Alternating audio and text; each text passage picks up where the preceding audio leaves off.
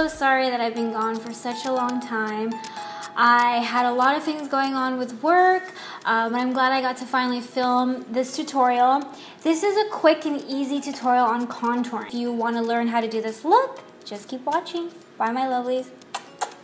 Alrighty, guys. Let's start with Kevyn Aucoin's Sensual Skin Enhancer.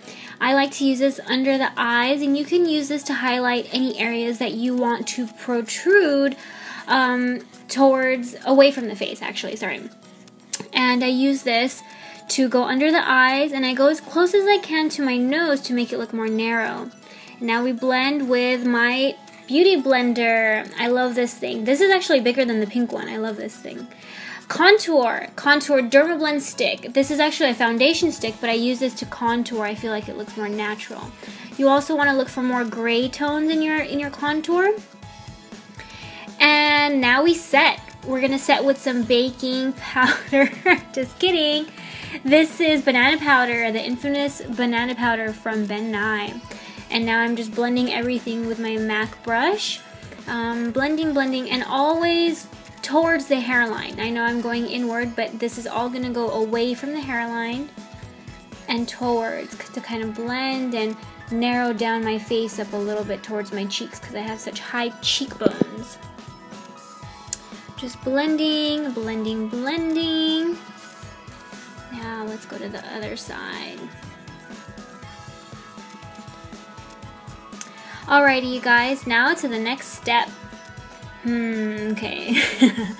Let's do some nose contouring. This is from LA Girl Cosmetics. I'm going down the bridge of my nose, going as close as I can. Not too close, because then once you start blending, your whole nose might turn brown. I don't know. Just go as close as you can, and then blend. I'm using my Morphe brush to blend. This is the perfect brush that I found to blend. I'm just blending that all in, down the bridge of my nose and on the sides to make it look a little bit smaller. Yeah. You blend, girl, you blend. Alrighty, now next we're setting everything, and this will help all of the contour that I just did stay in place. And I'm using Black Opal. I love this brand. This is really good for darker skin tones for your kit or for yourself. I love this company, and they're super affordable, and I love the quality of it. And I use this to just blend everything and kind of set everything on my face. Okay, now we do blush. What should I choose? MAC.